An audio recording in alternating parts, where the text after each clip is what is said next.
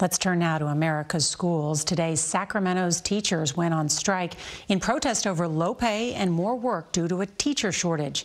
Labor Department data shows there are more than 300,000 fewer teachers compared to before the pandemic. So in tonight's Eye on America, CBS's Meg Oliver looks at what one Tennessee school district is doing to address the problem.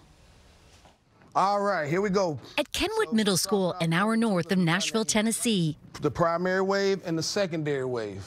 Demetrius Wynn tries to explain seismic waves to this 8th grade class. All right, so we know it's 8:30 because this is our 8:30 block. 2 years ago, the 42-year-old father of 4 was spending his days mopping floors as a school custodian. It's definitely been a change. Do you feel it's a calling? Oh, definitely. Definitely it's a calling.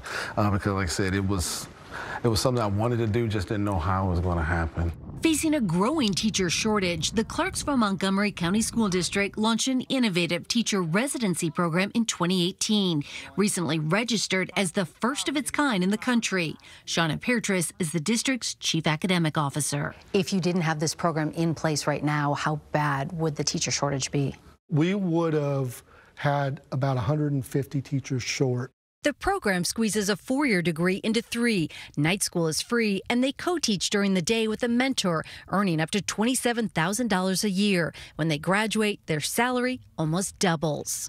How will that change your life? Oh, it will open up a lot of opportunities for me. Okay, so here we go. The program is funded through the district's regular budget, state, and federal grants. Is this a model that the rest of the country could follow to solve the teacher shortage? Now that it's registered, absolutely. Would you give Mr. Wynn an A?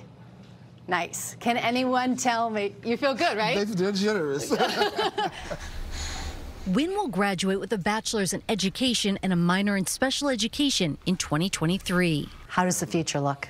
The future is bright. I know that once I become a full-time teacher, that the opportunities are endless. Primary wave first hits. Endless opportunities helping fulfill educational dreams.